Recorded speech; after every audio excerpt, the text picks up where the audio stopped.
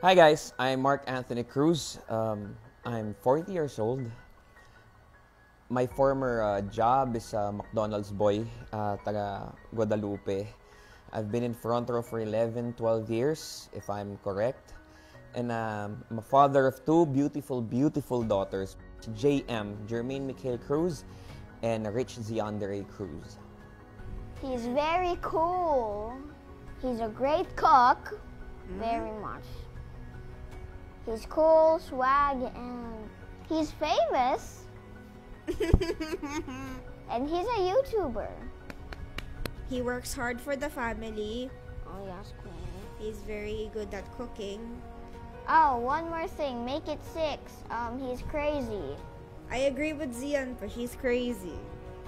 When I became a dad, sabi ko sa sarili ko that time, I want to give my daughters, my family, the best life in the world. So I worked hard, walang tulugan before, and that's for me yung pinaka magandang trait ng isang tatay, especially nasa front row ako, yung responsibilidad bilang ama sa mga anak.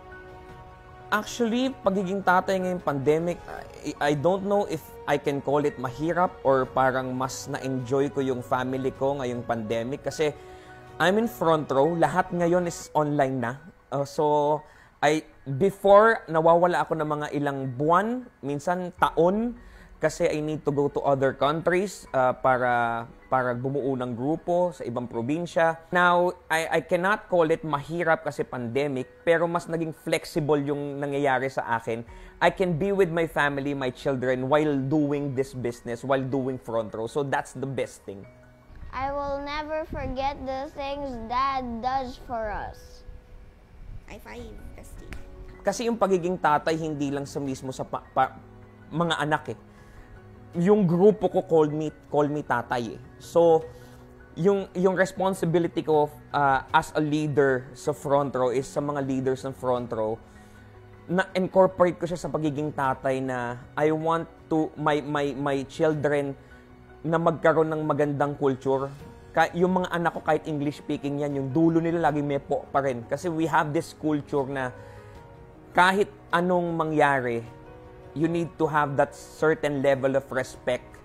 And yun yung naituro sa akin na malaki ng front row. Actually, front row helped almost everything that we have now. Being a dad, being a leader, being who we are now. Thank you for being with us, Dad. Thank you for working hard and making sure that we have our best lives. We love you. Oh, hey, Dad. Thank you for the food. It's very great, by the way. You should Food lang. You should make more. You should make a restaurant. I love you. Happy Father's Day. Happy Father's Day.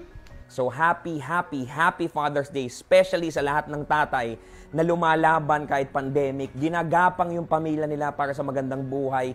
Happy Father's Day sa lahat ng tao na hindi sumusuko, sa lahat ng tatay na hindi sumusuko, para sa asawa nila, magulang nila, mga anak nila.